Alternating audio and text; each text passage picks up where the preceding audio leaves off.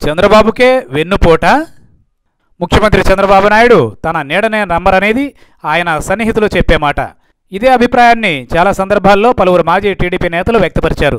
పార్టీలో ప్రతిదీ తన కనుసన్నల్లో జరగాలని, తనకు తెలియకుండా ఏదీ జరగకూడదని ఆయన అనుకుంటారు. అలాంటి చంద్రబాబుకే తెలియకుండా రాజకీయాలు చేస్తున్నారంట ఆయనకు నమ్మకస్తుడైన ఒక ఎంపీ. ఆయనే ఇటీవల కేంద్ర మంత్రి పదవి నుంచి రాజీనామా చేసిన సుజనా చౌదరి.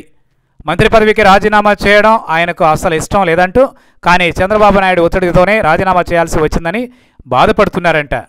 సుజనా చౌదరి తనకు సంబంధించిన వ్యాపారాలు చక్కదిద్దుకోవడానికి, అలాగే పలు బ్యాంకులకు రుణం ఎగవేత తదితరాల నుంచి బయటపడేందుకు ఆయన బీజేపీతో లాలోచిపడ్డారని ఇప్పటికే వార్తలు గుప్పుమంటున్నాయి. కేంద్రంలో ఎప్పటికప్పుడు జరుగుతున్న పరిణామాలను చంద్రబాబు దృష్టికి తీసుకురావడంలో కూడా సుజన గోప్యత పాటించారని, అందువల్లే బీజేపీ టీడీపీ మైత్రి చెడిందని కొందరు అంటున్నారు. రాజీనామా అనంతరం జరిగిన media సమావేశంలోనూ Chandrababu Naidu Modi phone call సంభాషణపై విలేకరులు ప్రశ్నించగా, అది వారినే అడగండి, నన్ను అడుగుతారెందుకు అని సుజన సమాధానం ఇచ్చారు. అనంతరం ప్రత్యేక హోదాతో ప్రధానికి ప్రభుత్వానికి సంబంధం లేదని సంచలన వ్యాఖ్యలు చేశారు సుజన. అసలు రాష్ట్ర విభజన సమయంలో 2014 బిల్లులో ఏపీ ప్రత్యేక హోదా గురించి సవ్యంగా పెట్టి ఉంటే ఇంత సమస్య వచ్చేది కాదని, అది సరిగ్గా లేకపోవడం వల్లనే కేంద్రం ఇవ్వలేకపోతుందని బీజేపీని వెనకేసుకొస్తున్నారు సుజన.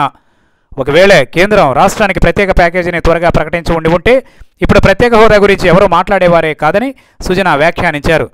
మంత్రి పదవులకు రాజీనామా చేస్తే ఎవరైనా కొంచెం బాధను వ్యక్తం చేస్తారు, కానీ సుజనా చౌదరిలో మాత్రం అలాంటి ఛాయలు ఎక్కడా కనిపించలేదు. పైగా అసలు ఏమీ జరగనట్లు చాలా సంతోషంగా ఉన్నారు.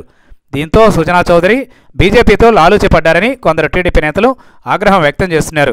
చంద్రబాబు నాయుడికి తెలియకుండా తెర వెనక కథ నడిపిస్తున్నారన్న అనుమానం వ్యక్తం చేస్తున్నారు.